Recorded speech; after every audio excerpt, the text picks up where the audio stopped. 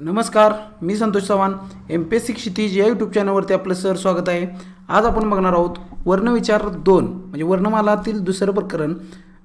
त्याचा आता आपण आज अभ्यास करणार आहोत. चला तर बघूया. सर्वप्रथम बघूया त्यामध्ये कोणकोणत्या घटकांचा समावेश आहे. पहिला बघूया वर्णाचे प्रकार कोणकोणते आहेत.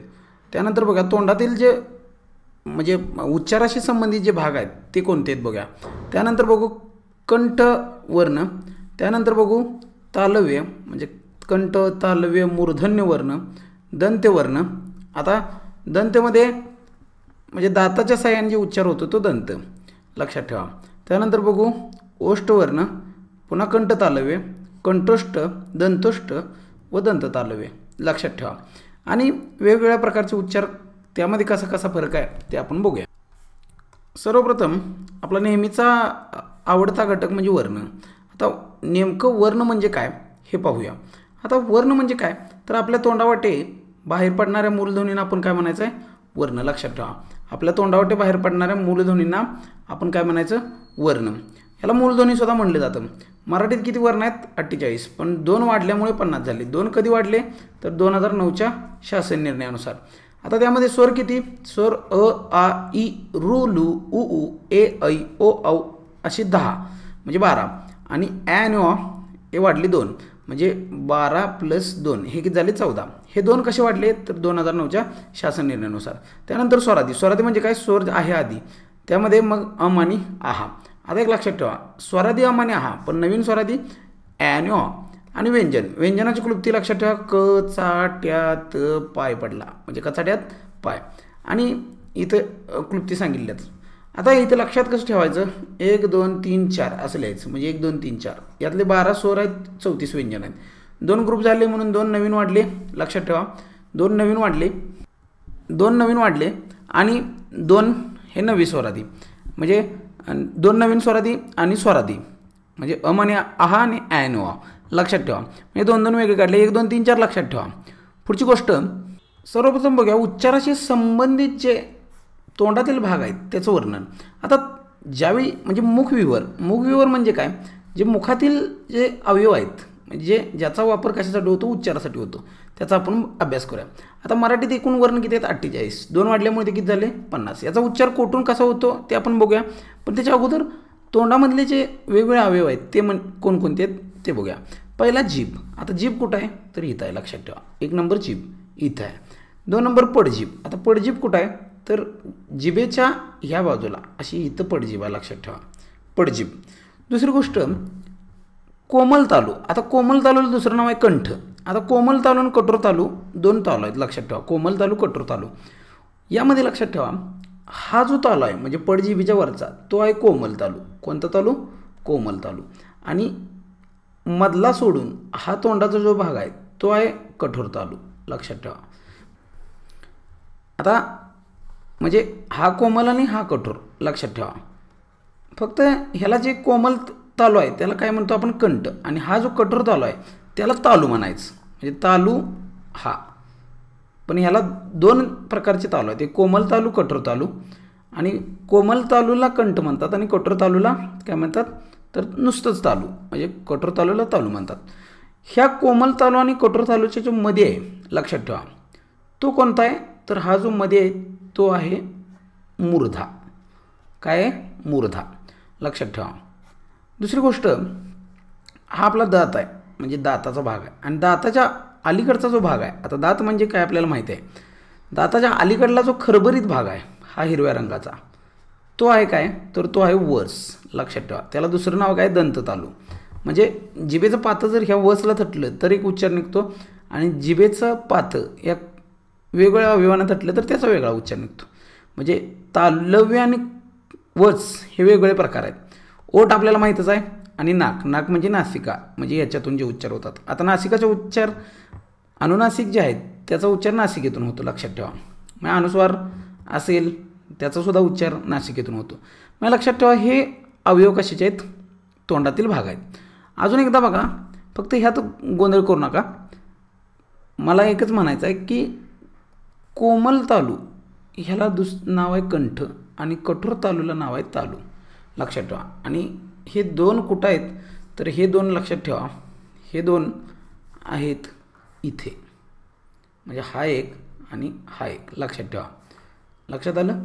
म्हणजे हा कोमल आणि हा कठोर लक्षात ठेवा.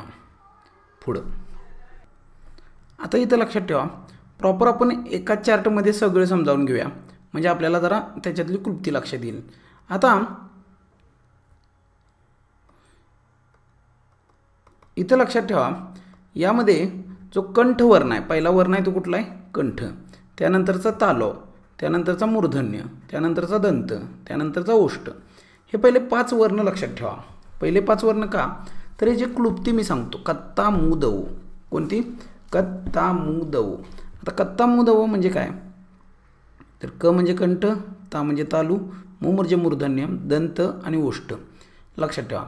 आणि कत्ता मू दव म्हणल्यावर त्यात म्हणायचं कचाट्यात प, क चा ट्यात प लक्षात ठेवा. म्हणजे कत्ता मू दव, जर हाताची 5 बोटं घेतली आपण तर कत्ता मू दव म्हणायचं, क चा ट्यात प. म्हणजे ह्यातले 5-5 वर्ण सगळे लिहायचे लक्षात ठेवा. म्हणजे कत्ता मू दव आणि कचाट्यात प लक्षात ठेवा. म्हणजे पहिला आपण काय बघूया, कंठ तालव्य. आता कंठ म्हणजे तुम्हाला माहिती आहे, कोमल तालूला कंठ म्हणतात, आणि तालव्य म्हणजे काय? तर कठोर तालूला तालव्य म्हणतात. आणि मूर्धन्य म्हणजे काय? त्या दोघांच्या मधल्या भागाला जर जीभ स्पर्श झाला तर मूर्धन्य म्हणतात. आणि दंत म्हणजे दाताला जीभ स्पर्श झाली तर दंत. ओष्ठ म्हणजे ओठाचा उच्चार झाला, म्हणजे ओठ एकमेकांना जोडले गेले. उदाहरणार्थ प, फ, ब, भ, म. तुम्ही ओठ बघा, प, फ, ब, भ, म एकमेकांना स्पर्श होतात. म्हणजे इथपर्यंत हा पोर्शन लक्षात ठेवू शकता. त्यानंतर स्वर कसे लक्षात ठेवायचे आहे अशी लिहायची. म्हणजे आता कत्ता मू द ओ आहे, क ला लिहायचं अ आ, ता ला लिहायचं ई, रू काय वेगळाच, लू उ.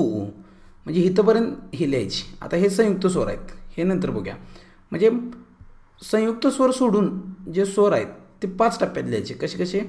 अ आ, ई, रू, लू आणि उ. म्हणजे थोडक्यात काय, कत्ता मू द ओ झालं लक्षात ठेवा, कत्ता मू द ओ. आणि इथं काय घेतले? क चा ट्या त प. आणि इथं काय घेतलं? अ आ, ई, रू, लू, उ लक्षात ठेवा. आणि नंतर काय करायचं? नंतर कत्ता मू द ओ आपल्याकडे आहेच, फक्त काय करायचं? आता हा यश आहे, समजा यश नावाचा मुलगा आहे, रडायला आला आहे, तर त्याला आपण म्हणायचं ह, यश, शरळ, लस, घे. फक्त म्हणा, घे कॉन्स्टंट ठेवा. म्हणजे 5 अक्षर म्हणायची. कोणकोणती? ह, यश, शरळ, लस, घे. घे म्हणजे कॉन्स्टंट ठेवा.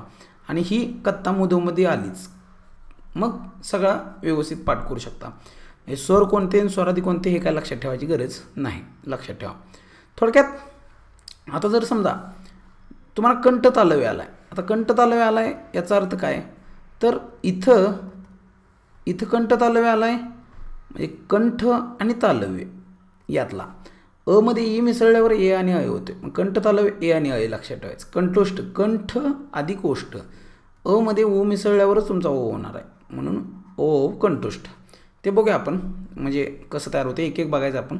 दंतोष्ठ कसं लक्षात ठेवायचं? आता गणपतीचा सण आला तर गणपती 9 ते 11 दिवस एका ठिकाणी बसतो, म्हणून वा दंतोष्ठा म्हणायचं. गणपतीला नाव आहे दंतोष्ठ, असं धरूया. वा दंतोष्ठा, वा दंतोष्ठा म्हणजे वा गणपती. आणि पुढचा जो भाग आहे तो म्हणजे दंत तालव्य. आता दंत तालव्य आणि तालव्य यामधला काय फरक आहे? ह्यात च, छ, ज, झ आहे, आणि ह्यात पण च, छ, ज, झ आहे. फक्त ह्याला वर्स ध्वनीसुद्धा म्हणायचं. कुठला ध्वनी? वर्स. तालूला स्पर्श जीभ झाली तर म्हणायचं तालव्य. आणि वर्सला म्हणजे कुठं? आपण मागल्या ह्याच्यात बघितलं, वर्स म्हणजे कुठं? तर इथं या दाताच्या बॅक साईडला लक्षात ठेवा, दाताच्या बॅक साईडला. त्यानंतर आता म्हणजे तुम्हाला एक लक्षात आलं, कत्ता मू द ओ, कचाट्यात प, अ आ ई ई, रू लू उ उ, आणि ह, यश, शरळ, लस, घे असं. आणि बाकीचं काय? वा दंतोष्ठा, कंठोष्ठा आणि कंठ तालवी ए ऐ ओ औ पाठ करायचं, लक्षात ठेवा. पुढं बघूया. आता इथे एक एक बघूया आपण. एक म्हणजे पहिला म्हणलं कंठवर्ण. आता कंठवर्ण मी सांगितलं कत्ता मू द ओ मध्ये घ्यायचं आणि कचाट्यात प, क मधली सगळी गँग म्हणजे क, ख, ग, घ, ड लक्षात ठेवा. आणि ह यश मधलं ह आणि अ आ स्वर आहेत, लक्षात ठेवा. म्हणजे आपण 3 प्रकारे भाग केले आहेत. आता नेमकं कुठं हा उच्चार होतो, तर ह्या जिभेचा भाग इथं स्पर्श झाल्यावर म्हणजे जिभेचा मागचा भाग या इथं स्पर्श झाला, वर उचलून ज्यावेळी पडजिभेच्या पुढील भागाला म्हणजे कंठाला स्पर्श करताना ज्याचा उच्चार होतो त्याला कंठवर्ण म्हणतात. म्हणजे इथं लक्षात ठेवा. आता जिभेचा ह्या बाजूला स्पर्श होतो म्हणून याला कंठ म्हणतात. म्हणजे तुम्हाला लक्षात आलं असेल. पुढं बघा, ह्यात कोणकोणते आहेत, म्हणजे 3 गोष्टी लक्षात ठेवा. एक क म्हणजे कंठ, त्यामधला क वर्ण क ख ग घ ड, स्वरामधला 2 लक्षात ठेवा. पुढं बघा तालव्य. आता तालव्यामध्ये काय, तर तालव्याचा स्पर्श कुठं होतं, जिभेचा जो भाग आहे लक्षात ठेवा, जिभेत जे पाता आहे म्हणजे जे काय असेल ते कुठं स्पर्श होतं, तर इथं लक्षात ठेवा, हे जिभेचं पातं ह्याला म्हणजे तालव्य कुठलं, तर ह्याला कंठ म्हणतात, ह्याला तालव्य म्हणतात. म्हणजे कंठ आणि हा तालव्य जिभेचं पातं येतं. म्हणजे जिभेचं पातं कठोर तालव्याला जर समजा त्याचा स्पर्श झाला, आता ही कोमल तालू आहे ना, हा कठोर तालू आहे लक्षात ठेवा. कोणता, थोडक्यात तुम्हाला लक्षात आलं असेल की कोमल तालू आणि कठोर तालू कोणता, कोमल तालू हा आणि कठोर तालू हा. कठोर तालूला स्पर्श झाला तर त्याला तालव्य म्हणायचं. मग कोणकोणते लक्षात ठेवा, तर यामध्ये आहे ई स्वर, च छ ज झ य, हा म्हणजे कचाट्यात पाय, कचाट्यात पायमधला च आणि कत्तामधला तालव्य लक्षात ठेवा. आणि ह यश मधला आपण यश घेतलेलाच आहे लक्षात ठेवा. म्हणजे यश आपण घेतलेलाच आहे लक्षात ठेवा. आता ह्याचा उच्चार कशाने होतो, यनयुक्त होतो म्हणतो. म्हणजे यन म्हणजे च. उदाहरणार्थ काय, तर च च झ च झ ज आणि झ. आता झेंडूबाम जर आला तर इकडे येणार, झाड आलं तर तो वेगळ्या प्रकारचा उच्चार. झाड आणि झेंडू फरक आहे लक्षात ठेवा. पुढचं आता बघा, आता तालव्याचा आपण हे बघितलं, पण इथं जर बघितलं तर तालव्य कुठं लक्षात ठेवा, तर इथं तालव्य स्पर्श आहे म्हणजे इथं जिभेचा स्पर्श झाला. आता ह्या आकृतीत जरा तालव्य जरा इकडं असल्यामुळे जरा उच्चार तुम्हाला वेगळ्या पद्धतीने वाटेल. पुढली गोष्ट आहे, आता दंत तालव्य बघा. दंत तालव्याचा उच्चार, जिभेचा उच्चार इथं काय होतो, दाताचा खडबडीत जो भाग आहे तिथं जिभेचा स्पर्श होतो आणि दंत तालव्याचा उच्चार होतो. म्हणजे कठोर तालूच्या दाताकडील फुगीर व खरबरीत असा भाग आहे त्याला वर्स म्हणतात. वर्स म्हणजे आता तुम्ही दाताच्या जरा खाली जर बोट लावलं तर तुम्हाला खडबडीत अंगावर काठी आल्यासारखं वाटतं. म्हणजे दात आणि तालू यांच्यामधला जो भाग आहे त्याला काय म्हणायचं, वर्स. आता ह्यांना वर्षध्वनी म्हणतो आपण. वर्षध्वनी किंवा दंतमूलीय वर्ण, दंत तालव्य वर्ण आणि वर्षध्वनी असंही म्हणतो लक्षात ठेवा. आता ह्यात पण च छ ज झ येते. आता काय ह्यात काय फरक आहे, आता उदाहरणार्थ काय, याचा जो उच्चार आहे तो अनियुक्त होतो आणि मागच्याचा उच्चार आहे, आता जिभेचं पातं जर हिथं थटलं तर त्याचा उच्चार ययुक्त होतो आणि वर्सला थटलं तर त्याचा उच्चार कसा होतो, तर अयुक्त होतो. उदाहरणार्थ जग, जग असं म्हणलं तर ह्यात येणार, जग म्हणलं तर तालव्यमध्ये जाईल. जप काळजी घे, आणि जप म्हणलं तर ती जप म्हणजे आपण जप करतो ती, चाप म्हणजे चिमटा आणि चाप म्हणलं तर धनुष्य तिकडे जाते लक्षात ठेवा. म्हणजे असं वेगवेगळ्या प्रकारचं हे सांगितलं आहे. आता प्रॉपर ह्यात फरकच लक्षात घेऊया. फक्त दंत तालव्य दंतमूलीय किंवा वर्षध्वनी असेही म्हणतो लक्षात ठेवा. दंत तालव्याला काय म्हणतो, दंतमूलीय वर्ण आणि वर्षध्वनी असे म्हणतो लक्षात ठेवा. म्हणजे थोडक्यात काय, ह्या दोघात एकच फरक आहे, तो आपण बघून घेऊया. आता तालव्य आणि दंत तालव्यामध्ये काय फरक आहे, तालव्य आणि दंत तालव्य, तालव्याचा जो उच्चार आहे तो यनियुक्त होतो आणि ह्याचा जो उच्चार आहे तो अनियुक्त होतो. आता उदाहरणार्थ काय, समजा तुम्ही जप म्हणला तर जप यनी झाला आहे म्हणजे देवाचे नाव घेणे, आणि इथं जर जप म्हणला तर जप, जप तुझे शरीर जप, काळजी घे जरा. आता चाप म्हणला तर चापचा अर्थ धनुष्य, पण चाप म्हणला तर चिमटा चमचा वगैरे म्हणजे चिमटा लक्षात ठेवा. किंवा स्त्रिया किंवा मुली ज्या चाप घालतात डोक्यात तो चाप. झेंडू असं म्हटलं, झेडू म्हटलं तर इकडे झालं पण झेंडू आहे हा. चंचल च चंद्र सगळे इकडे येईल. आता चारा चाकर, हा च आणि हा चाकर. आता मोदींनी समजा एखादं वाक्य उच्चारलं, मुंबई खूप चांगली आहे, चांगली म्हणजे त्यांना उच्चार करायचा नाही, तो इकडे येतो तालव्यात, आणि चांगली आहे ती इकडे येतं. आता चाकर, झोप लक्षात ठेवा, झोप झ हा बघा आणि झेंडू हा बघा. जावई इकडं आला असतं तर जावई झाला असतं पण तो होत नाही. जाऊ झाड, आता चमचा, झरा वगैरे वगैरे सगळे शब्द येतात. म्हणजे तालव्य आणि दंत तालव्यामध्ये हा फरक आहे, लक्षात ठेवा. तालव्यामधला जो ज आहे तो म्हणजे कसा आहे, ज तो य नियुक्त आहे आणि ह्यातला ज कसा आहे तो अनियुक्त आहे. एवढा जरी फरक लक्षात आला तरी खूप झालं, लक्षात ठेवा. आता मूर्धन्य बघू. मूर्धन्य म्हणजे काय, आता ज्यावेळी एखाद्या ह्याचा म्हणजे जिभेचा स्पर्श मूर्धेला होतो, म्हणजे आता इथं कोमल तालू आहे, इथं कठोर तालू आहे आणि मध्ये कुठले मूर्ध आहे, लक्षात ठेवा. जिभेचं पातं जर ह्याला धरलं तर मूर्धा म्हणतात. म्हणजे कठोर तालू आणि कोमल तालू यांच्यामध्ये जो आहे तो मूर्ध आहे, लक्षात ठेवा. आणि यांचा उच्चार करताना जिभेचा शेंडा काय मूर्धेला जाऊन भेटतो म्हणून मूर्धन्य. आता इथं स्वर कुठले येणार, रू, आणि कचाट्यात पायनुसार ट येणार, कारण आपण कसं केले क, ता, मू, द आणि मग काय असेल ते ओ, बरोबर. समजा ओ मी घेतला आणि इकडं क, चा, ट्या, त, प, म्हणजे तुम्ही ही जोडी लावू शकता अशी. मूर्धन्यातला ट वर्ण येणार, मग ट, ठ, ड, ढ न म्हणायचं. आणि आपलं ह, यश, शरळ म्हणजे 3 नंबरला येते, म्हणजे हे मूर्धन्य. मूर्धन्य लक्षात आलं. कठोर तालू आणि कोमल तालूच्या मध्ये काय मूर्धन्य, लक्षात ठेवा. आता पुढचा वर्ण आहे दंत. दंत तुम्हाला माहिती आहे, दात. आपले जे दात आहेत, जे 32 दात आहेत, त्या 32 दातातले जे प्रमुख पुढले दात आहेत, म्हणजे जिभेचं जे टोक आहे ते दातांच्या मागच्या बाजूस जर टेकलं तर त्याला म्हणायचं दंत्यवर्ण. आता त, थ, द, ध, न हे आणि लस आता 3 टप्पे केले आहेत आपण. एक लक्षात ठेवायचं, कचाट्यात प नुसार, कत्ता मुदवनुसार त वर्ण, त वर्ण सगळा. दुसरी गोष्ट लू म्हणजे आणि लस म्हणजे ह, यश, सरळ, लस, लक्षात ठेवा. पुन्हा आणि त्याचं रिव्हिजन घेऊयाचं आपण. फक्त जिभेचं टोक दाताला टेकलं तर त्याला म्हणतात दंत्य.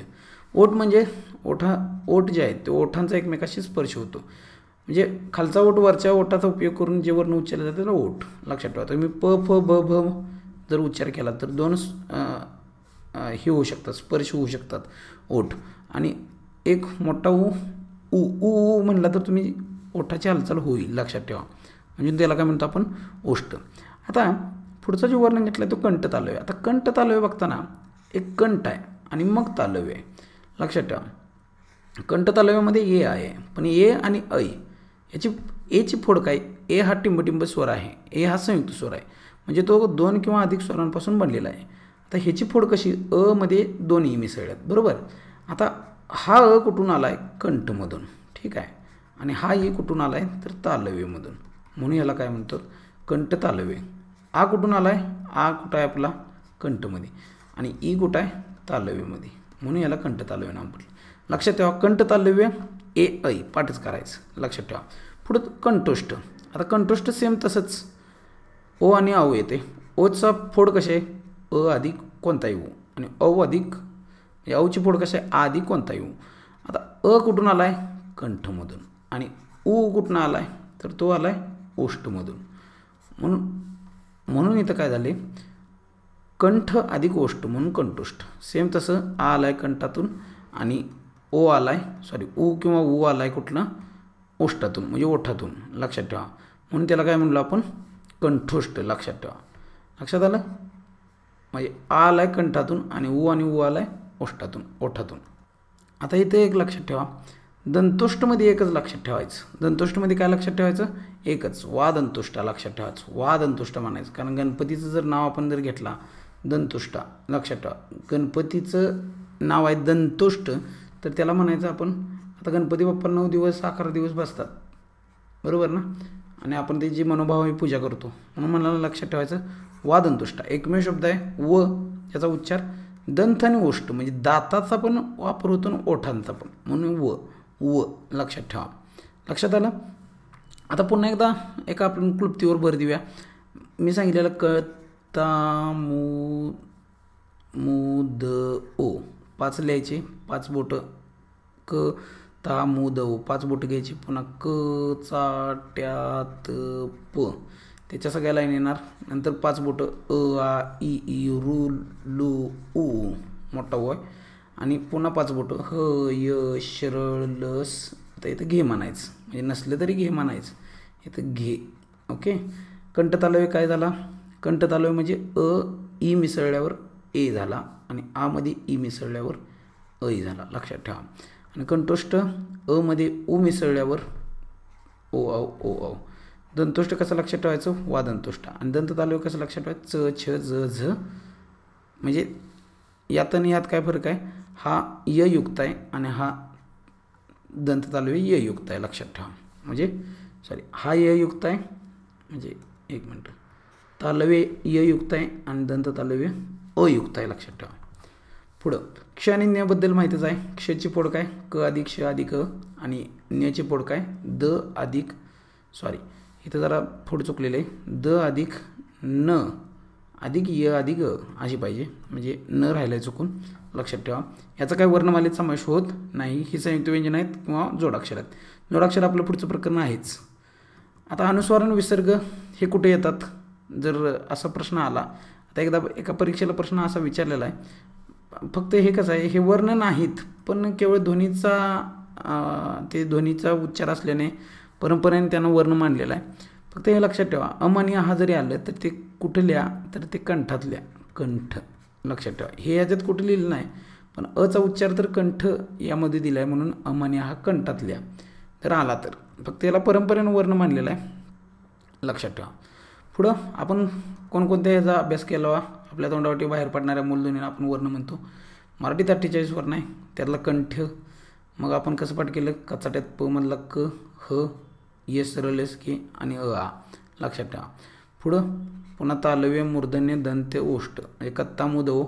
पुन्हा कचाट्यात पाय म्हणलो, कचाट्यात पाय, बरोबर. ह, पुन्हा आपण ह यश सरळ लस घे कसं म्हणलं? ह यश सरळ लस आणि घे काय असेल ते. आणि आपण स्वर कसे काय केले? अ आ इ रू लू आणि ऊ, म्हणजे 5-5चा गट करा. ए ऐ कंठ तालव्य, ओ औ कंठोष्ठ, वा दंतोष्टा म्हणायचं, च दंत तालव्य. आता दंत तालव्य आणि दंतमूलीय एकच, लक्षात ठेवा. म्हणजे आपण या सगळ्यांचा अभ्यास केला. आपण वर्ण विचारामध्ये काय काय पाहिलं पुन्हा एकदा बघूया. आपण महत्त्वाचे मुद्दे घेतले, वर्णाचे प्रकार, स्वर, स्वरादी व्यंजन, त्यामध्ये तोंडातील कोणकोणते भाग आहेत. आता लक्षात ठेवा, कोमल तालू आणि कठोर तालू यांच्यामध्ये टिंबटिंब आहे, तुम्हाला प्रश्न. पुढं आपण त्यानंतर बघितलं कसं लक्षात ठेवायचं? कत्ता मुद ओ, कचाट्यात प, अ आ ते ऊ आणि ह य सरळ लस घे. पुढं त्यानंतर बघितलं कंठवर्ण, तालव्यमध्ये च छ ज येते पण हे य युक्त आहे. दंत तालव्य हे अयुक्त आहे. उदाहरणार्थ जग, जिवंत राहणे, तिकडं जग वेगवेगळं आहे. तालव्य आणि दंत तालव्यातला फरक बघितला. मूर्धन्य, मुर्धा म्हणजे काय? आता कठोर तालू आणि कोमल तालू यांच्यामध्ये टिंबटिंब वर्ण आहे, म्हणजे अवयव आहे, तर मुर्धा, त्या मुर्धेला स्पर्श झाला तर मूर्धन्य. दंत आपले दात, ओठ, प फ ब भ आणि ऊ. कंठ तालव्य, आता ए कशापासून म्हटलं आहे? अ अधिक ई, त्यामुळं अ आहे कंठ आणि ई तालव्य. कंठोष्ठ, कंठ अधिक ओष्ठ, कंठमधला अ आणि ऊ ओष्ठमधला. दंतोष्ठ, वा दंतोष्ठ, गणपतीला वा दंतोष्ठ म्हणायचं. आणि पुन्हा एकदा आपण क्लुप्तीचा अभ्यास केला. क्ष आणि न्य, क अधिक श अधिक य. न्यायचं फक्त इथं लक्षात ठेवा, द अधिक न अधिक य अधिक अ, न्याची फोड आहे. आणि हिंदीमध्ये ह्याला ग म्हणतात. अनुस्वार आणि विसर्ग, आता हे कशात लिहायचं? कंठातच लिहा जर प्रश्न आला तर. आणि परीक्षेत जाता जाता बघितलं. हा व्हिडिओ आपल्याला आवडला असेल तर लाईक करा आणि शेअर करा आणि सबस्क्राईब करा. जय हिंद, जय महाराष्ट्र.